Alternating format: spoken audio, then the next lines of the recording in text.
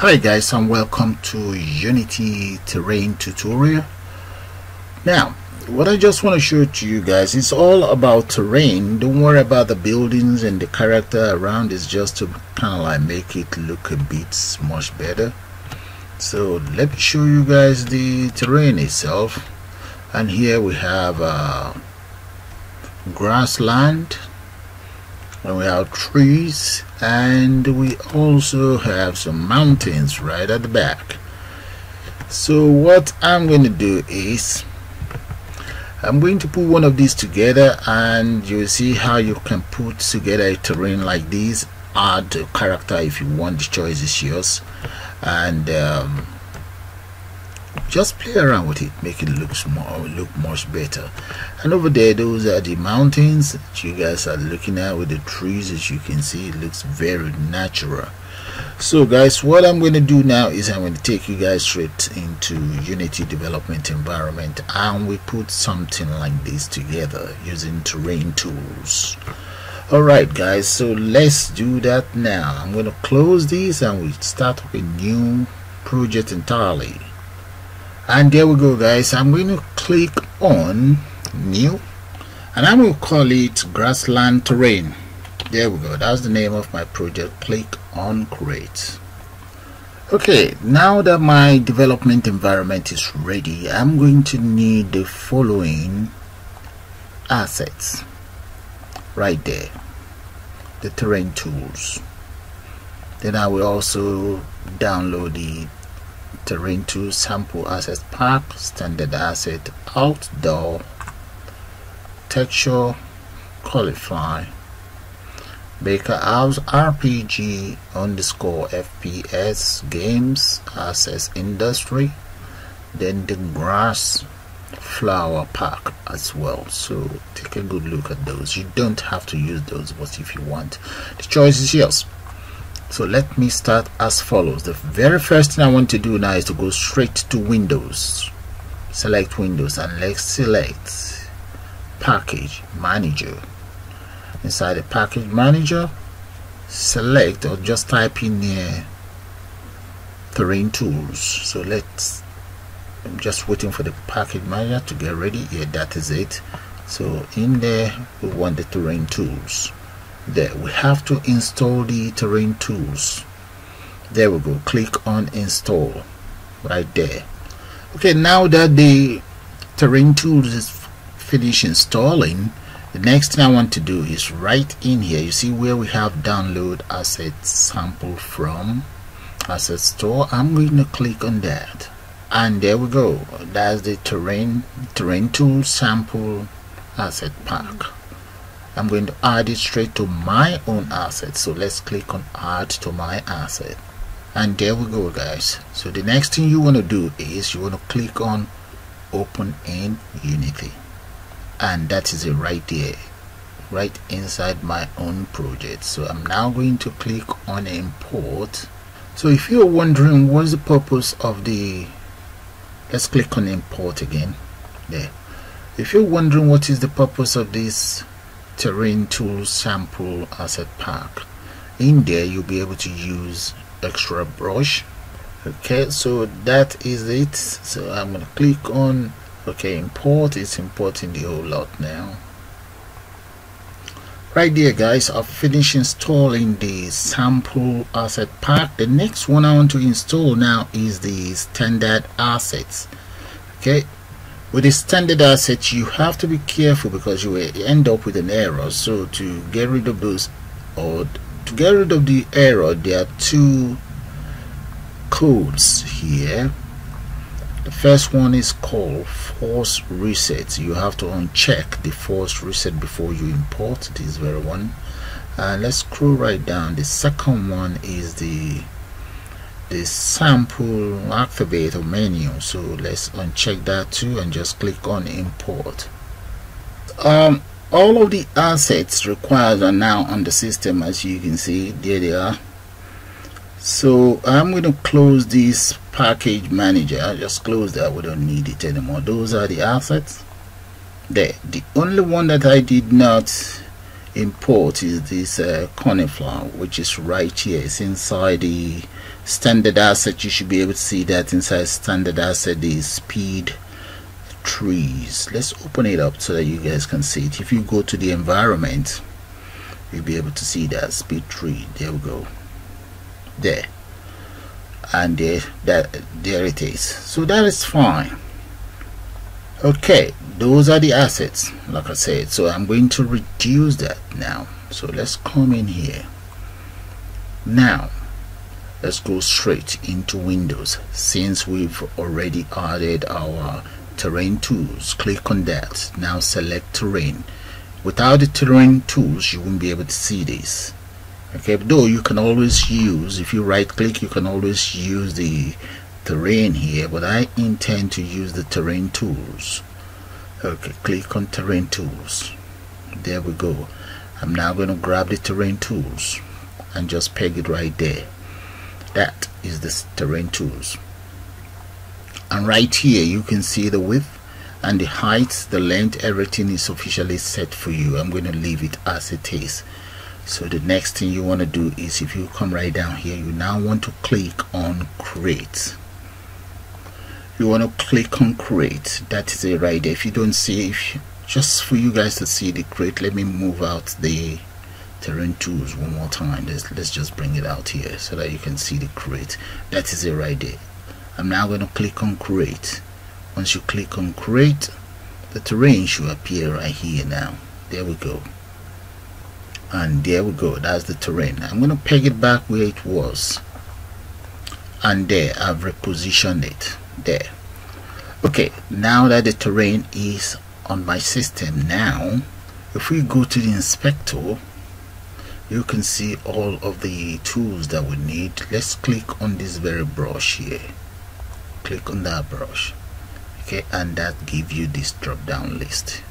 So I'm going to move these down a little bit. So I'm going to change the brush that is right there. Now let's change that, because that's not the one I want. I want the one that is called raise or lower terrain. Okay, as you can see, I'm having the brush size. That's the brush size there, the strength. Let's reduce that brush size, and here as well I'm just going to reduce it a little bit more. And there, guys. So let's make it around maybe 2. Yeah, make it around 2. That is it there. So what will happen is, if I click on that, I will start creating something like hills and so on. Okay, so let's see. Let's just increase these a little bit. And there we go. And there. I'm going to change the brush that I'm using. Instead of this very one here, the built-in brush, I'm going to select one of these. Yeah, so okay, I'm going to keep the brush size to approximately 3. I think that is fine. So let's just maybe just make it 3 on the dot. Get rid of that, make it 3. There we go.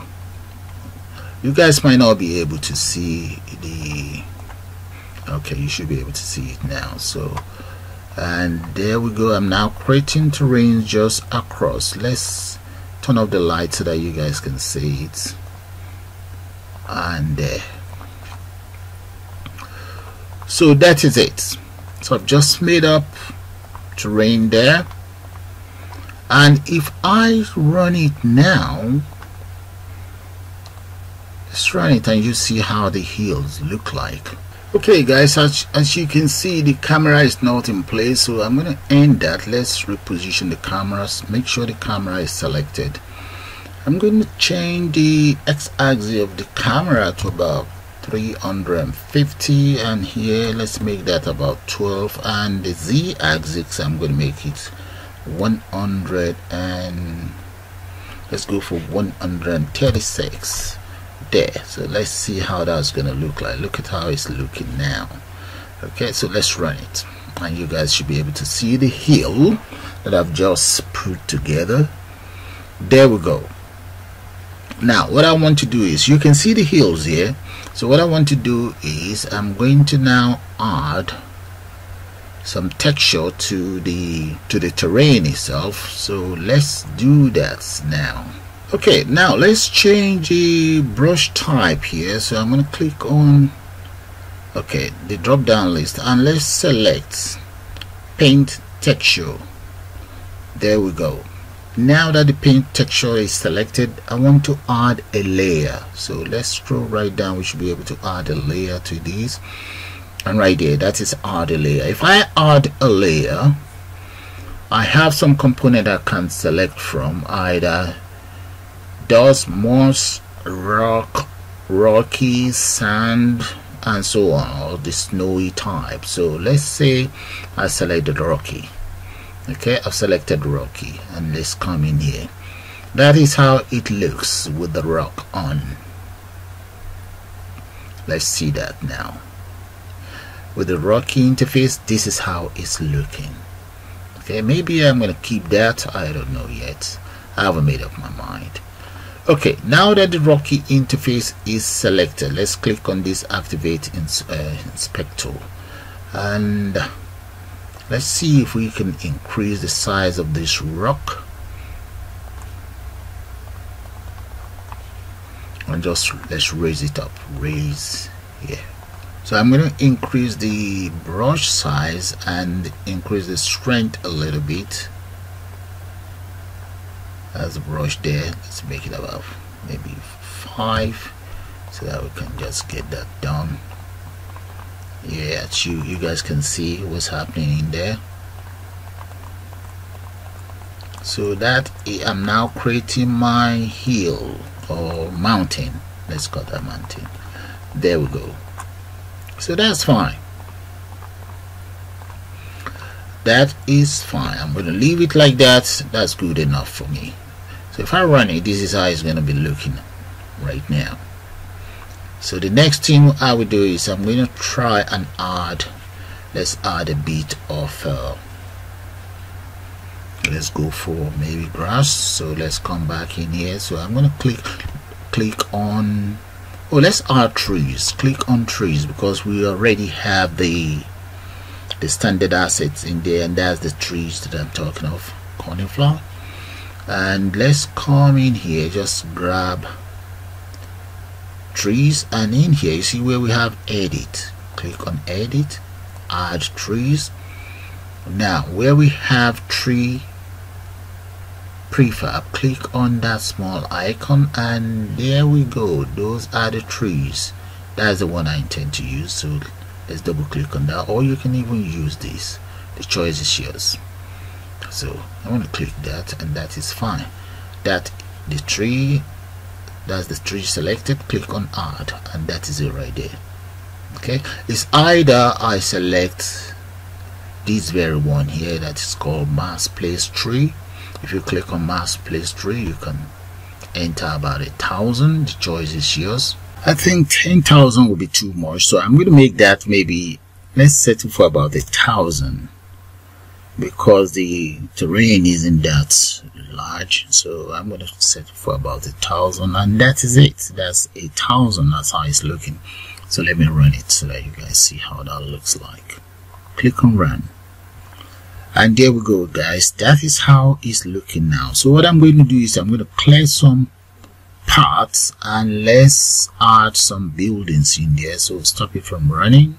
Okay guys, back in here, what I want to do is I'm going to reduce the size, just clear some areas where I can add buildings and so on. So to do that, I'm going to click on, just hold on to the control.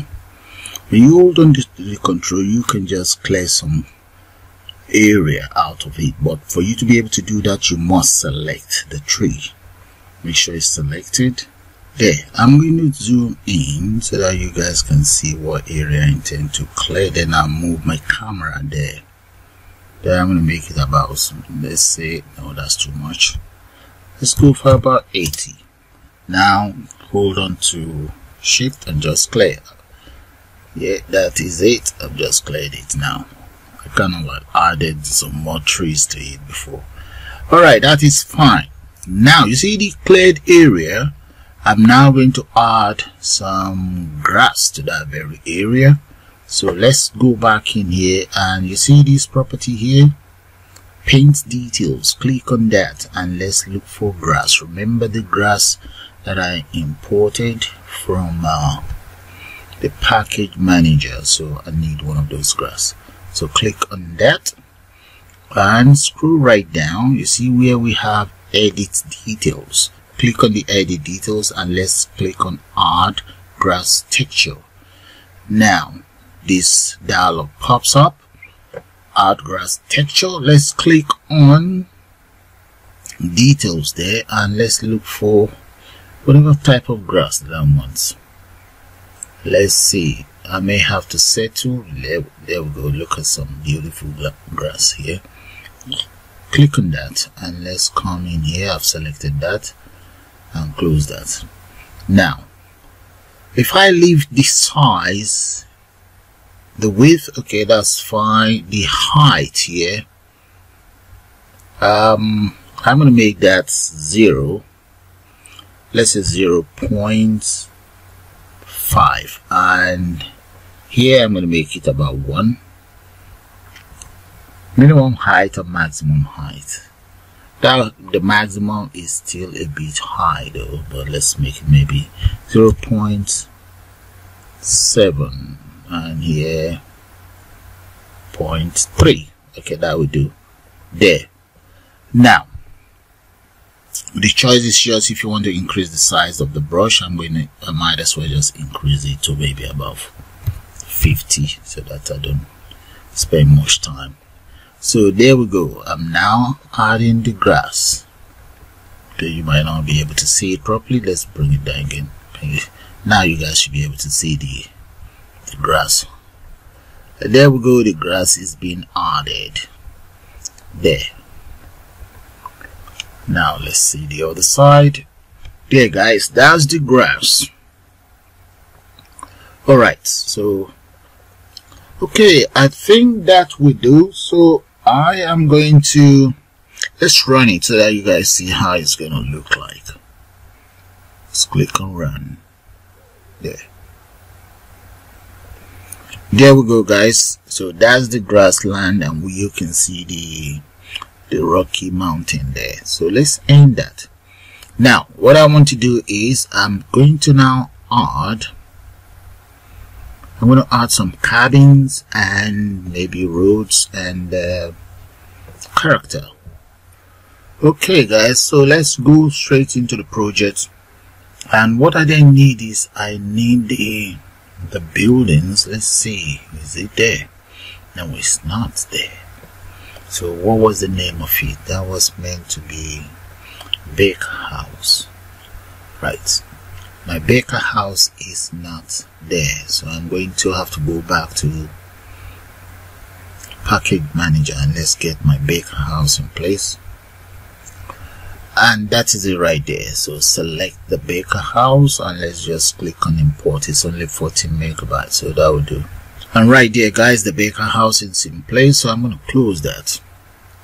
So close the package manager. So let's go to the Baker House, click on that, and I'm going to now select a prefab. Inside the prefab, I think, okay, let's increase the size of the feet to about, let's go for 555 and see. Okay, that's it. It's one of the buildings that I was working on earlier, and that's fine. Okay, so I might as well just press Ctrl D, copy it across and move it aside. We have to Ctrl D and bring another one to the side. There we go. There. Now the next thing I want to do is I'm going to add FPS. Let's come in here. We go to the character. Inside the character we want actually third person, so that we can get the human. Yeah, this very one, third person. Drag it and just dump it somewhere here. Now those are the buildings, and right there, that is it right there. Maybe I should put on this light so that you guys can see it properly. It's off. Now it's on. Okay, that is it right there. Alright, if I run it, we can get the third person to move around, but you guys won't be able to see it. So what I'm going to do is I'm going to add, you can see it there, I'm going to add the line of code so that the camera can follow the first person, so the first person will be able to tour around the terrain. So let's end that. Okay, to get the camera to follow the third person, I'm going to go straight to project now, and let's click on the asset, right click inside the project area, and let's select C# script. I'm going to call that camera controller. There we go. So let's select camera controller and open it up. Make sure it's selected, and right there click on open. Okay, now that our script is ready, so what I'm going to do is I'm going to come up here and let's declare the following variables. So get rid of that. So I'm going to call the very first one, let's say public game object. Let's say objects, double click on objects, and that is going to be Running Man.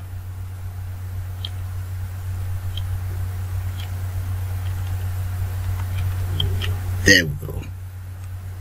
Now let's declare another one. I'm going to call that private, and this very private, I'm going to use that to work with my vector. Let's say vector 3. Yeah, that's fine. Let's say offset. There. Now we now want the offset to do as follows. See, right where we have void start, we'll enter offset equals, let it transform dot position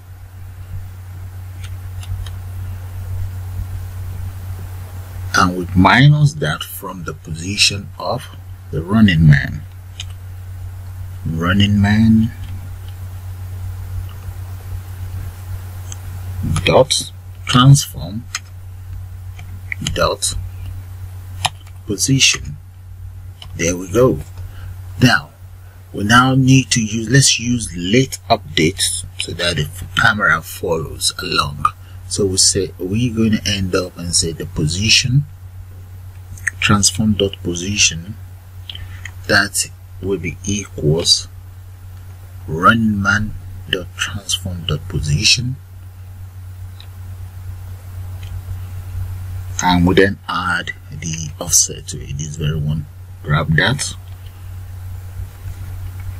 plus that, and that should officially give us the correct position or the right position of the running man itself. Right, I think that is done, so make sure it's saved there. So minimize that and let's go back to our project. Now we need to attach the code to the main camera, so grab the code and just drag it, drop it on the main camera there. There we go. Select the main camera controller. It's now asking me who is the running man. So that is the running man, the third person controller. Grab the third person controller, drop it right in there, and that is it, done. Okay, the next thing I'm going to do is I'm going to go straight into Mixamo and get this very character. Okay, all you need to do is just grab a character that you want inside Mixamo. I believe you guys know how to use that. Okay, this is the one I've got, the boss. So just make sure, let's look for an animation for it. Let's just make it run, something like that. I'm going to type in run in there. There we go, and I will look for any character. I think this one will do.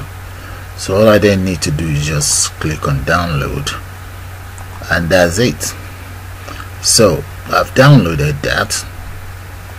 Now I've officially added it straight into my system here. So let's double click on that. That is it, running man, and that's the guy. So select it, and the properties we need to now convert it to humanoid. Make sure you select humanoid and the animation. I'm going to make the animation loop. There we go, that is it, checked there. Now the next thing is, I might as well just do that in here. Right click and let's go into create, and inside there let's select animator, and I'm just gonna call it running or run, that's fine, or runner, that's fine.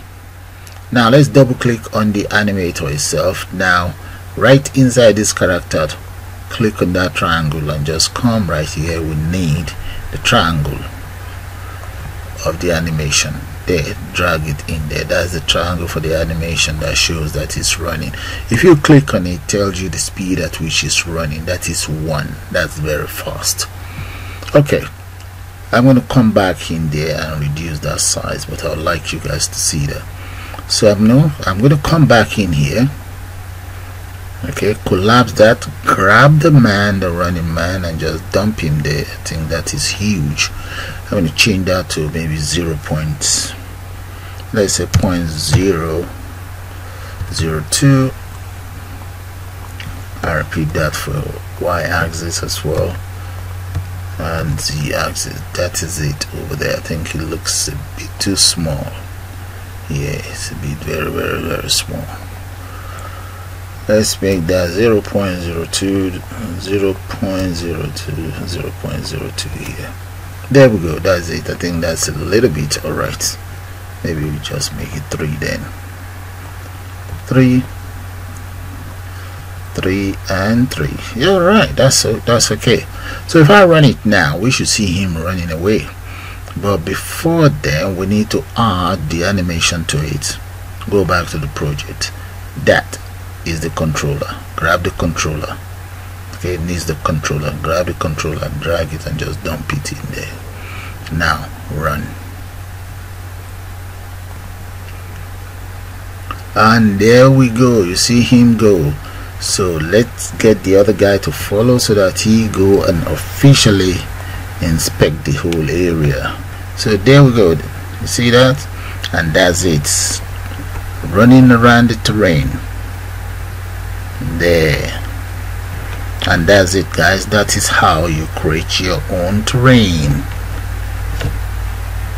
So now you see the man running all the way over there. So I'm going to end that. The speed is a little bit too fast, so let's reduce the speed there. So let's double click on the, or open up the animator again. Make sure the animator is open. Let's drag this so that you guys can see what I'm about to do. Click on the animator controller right there. Instead of 1, I'm going to change that to, let's say 0 or 0.02. 0.02. I'll make that 3. That's fine. Okay, so let's run it and see. Now run. And there we go. It's getting ready to move. So the other guy can do his own thing as well. And there, look at them go. Okay, let's wait for it to go.